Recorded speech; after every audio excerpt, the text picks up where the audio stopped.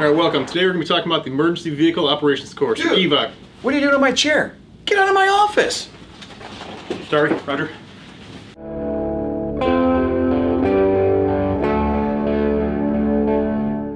As I was trying to say, today we're talking about the Emergency Vehicle Operations course, or EVOC as it's commonly called.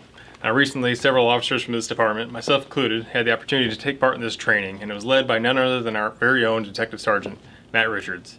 Although, here he's more commonly known by Goose. I'll tell you what, he was very thrilled to be able to talk to me about this. Okay, give yourself a little intro. Matt Richards with the Dixon Police Department. I'm currently the Detective Sergeant, been here for about 23 years. I'm also our resident EVOC instructor. There is a fun factor. It gets you out of a normal classroom. You get to drive fast, take chances in a controlled environment.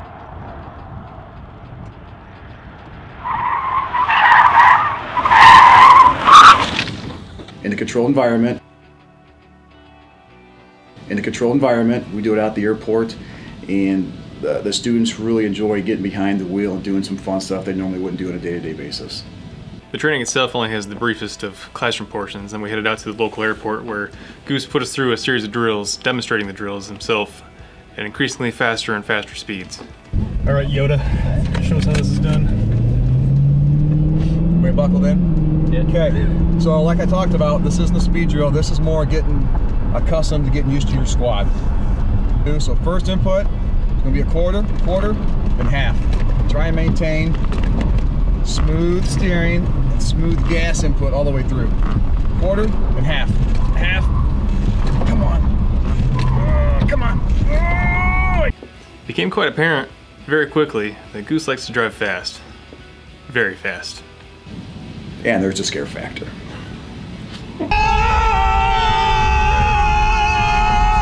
And having demonstrated the drills, it was our turn in the hot seat, and we prepared for these high-speed maneuvers. Okay, so it wasn't very fast at first, and we hit some cones. Maybe a lot of cones. Level off. Left. Oh! No way. Oh, right. Ah! Once 3 starts to disappear, that's when you start your turn. Come back over to your passenger side. Do it again. This thing turns a little bit sharper. Oh God! Ah!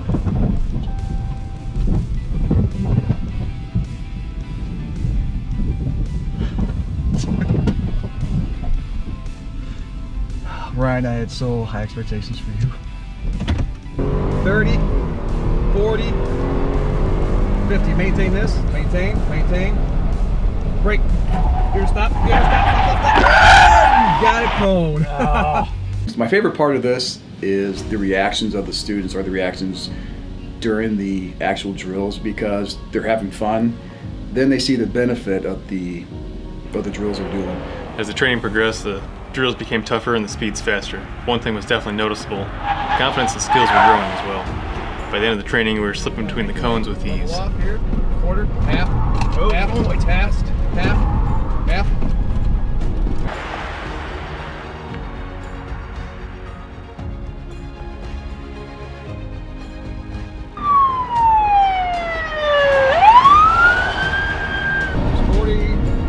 Good.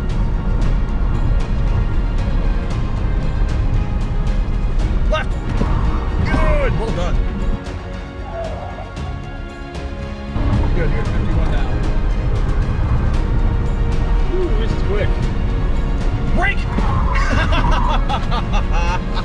Good job. Yeah, that's fun. Even the drills where we were backing through the cones were definitely navigated with extreme precision and speed. Yes, the training was fun, but there was seriousness to it all. The skills we were gaining throughout this are intended to help keep not only us, but the other drivers and people on the roadway safe and alive. Goose, a man who loves statistics and facts, shared with us some of a more sobering nature. One thing about this training I find very important is the fact that these officers need to wear seatbelts. In 2020, there were 44 accidents in which an officer died while driving a squad, and approximately 20 of those, they were not wearing a seatbelt. So it just shows the importance of wearing a seatbelt. Even if you were working in a municipality, small town, working the county, or running higher speeds, wear the seatbelt. It's going to save your life, it really does. good reminder for everyone, and it's just common sense. You're more likely to survive an accident if you're belted in. And if you are a police officer in the Northern Illinois area and you're looking for maybe attending some of this training, it's only half a day, check with your MTUs. Sergeant Richards usually runs a class 2 or 3 times a year, I think. So get with him, maybe you can contact him directly, just go on our department webpage. Thank you for watching. You can see some more other videos we got here. We do lots of training here, so hope you guys enjoyed, and we'll see you next time.